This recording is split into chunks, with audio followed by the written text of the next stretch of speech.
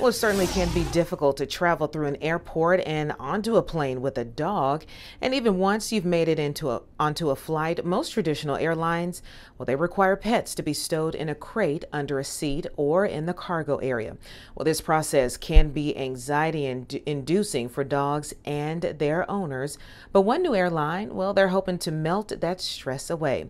Kevin Cork takes a closer look at how Bark Air is barking up the right tree when it comes to offering pooches a first-class experience. Most dog owners love their pets like they're their own children, and one new airline is looking to capitalize off that devotion.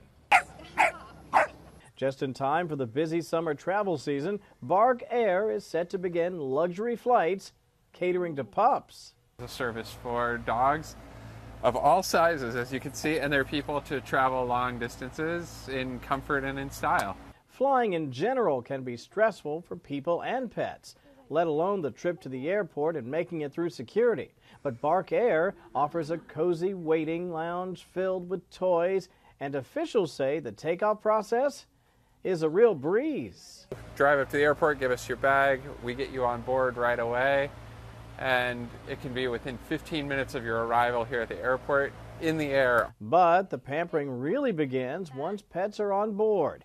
Besides receiving a bevy of specialty treats and doggy champagne.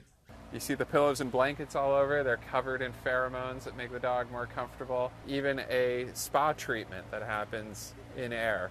Officials don't want to sell more than 10 tickets to make room for 10 dogs on the plane. The company is expected to offer flights from New York to Los Angeles and to London. So far, test flights have proved to be quite successful. But all that peace of mind will cost you $8,000 for a one-way international flight and $6,000 for a domestic trip for one dog and one owner. I'm Kevin Cork, Fox News.